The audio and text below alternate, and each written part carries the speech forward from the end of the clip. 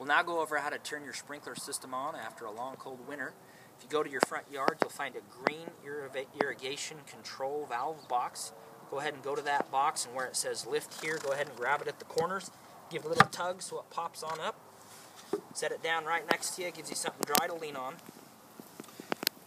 Once you have that open, if you look down, you'll see a few different valves. A few of them, or one of them, turns on the water from the main water meter, which is right here, which is closer to your water meter.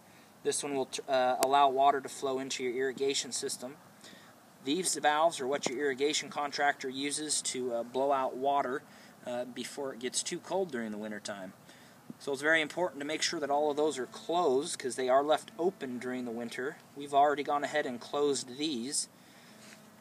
If you go to this far one so we can show you how to do it, you're going to take it and you're going to just turn it down very slowly, and you'll be able to see the inside valve close. You won't see any water coming out of there. After you've done that, go to the back valve closest to your water meter. You're going to turn it down so it's parallel to your main water line running this way. You'll do the same to the one closest to your irrigation system. When those valves are running parallel, you will have water pressure to your irrigation system. From this point, go ahead and cover it back over, and the rest of it will take place with your irrigation control box in the garage.